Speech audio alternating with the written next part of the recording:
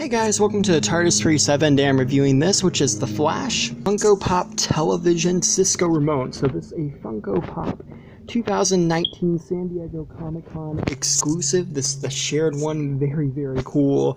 And we got some cool artwork up here. We have Pop Television, the Flash, Fastest Man Alive. Really nice artwork is Cisco. Nice clear view in box. Got the cool little sticker there.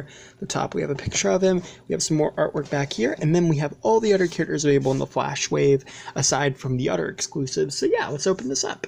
So, here we have Cisco Ramon. Now, this was a controversial choice for a lot of Flash fans, since we got him as Vibe last year. I don't have the Vibe Pop, and personally, I actually like this one more, considering Cisco doesn't really suit up as Vibe that much on the show, and, you know, especially in, like, the latest episode. I don't really want to give away spoilers, because that episode's still pretty recent, but, you know, more or less, I feel this is, like, Cisco's traditional look on the show, so I really like it. I like how they did the hair. It looks really good. It comes down, it's the perfect length too, because it looks like Cisco's hair. It's got the kind of like long and short, and I like how it's styled. They did a good job of it. He's got that kind of expression with the eyebrows, which looks very cool. Definitely looks a lot like the actor.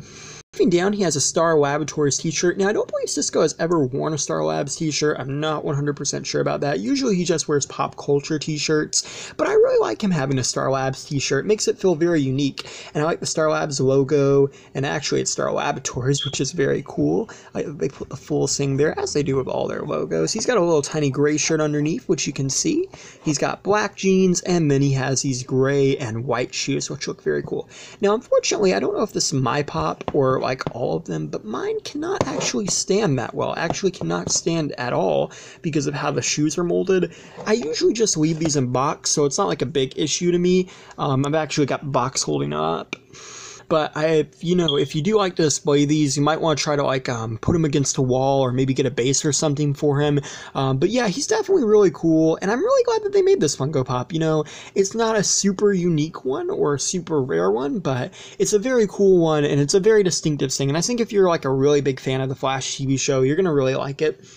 And here's a comparison with the En Masse All for Queen, and as you can see, they look pretty good together. They're in the same scale, very cool. And yes, thanks for watching. Please rate, like, and subscribe.